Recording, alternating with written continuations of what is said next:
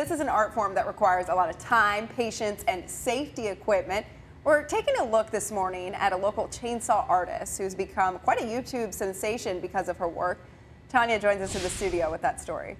Hey, good morning. And some of her videos have hundreds of thousands of views. Her pieces are shipped all over the world.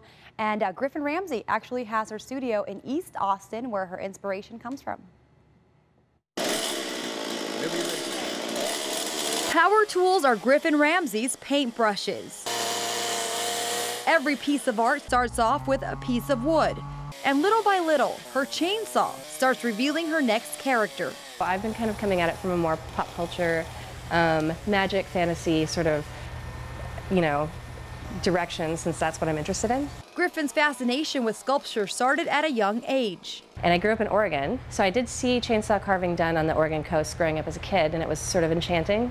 Originally, Griffon was involved in set design and props for theatrical productions, but wanted her work to last more than a few weeks.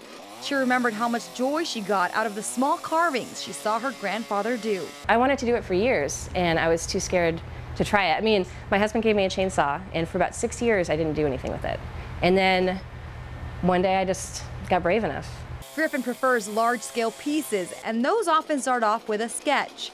She then starts cutting off the bigger pieces, leading into the smaller hand tools. And now, with years of experience, Griffon has quite a following. More than 65,000 subscribers on YouTube. She makes videos that show her progress on different pieces. She also travels across the world to compete in chainsaw carving. Watching something turn from a lump of material into like a shape that people recognize before their eyes is pretty exciting for most people. And I get excited watching them get excited. I think of it as a performance art or like a sport. Griffon tells us some pieces take days, even weeks to complete. And at times, the wood dictates what it's meant to be.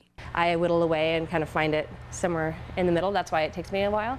But part of that is just because I hardly ever carve the same thing more than once. And Griffon puts out a new video every Wednesday on her YouTube channel. To get more info or to buy some of her work, you can go to her website, griffonramsey.com.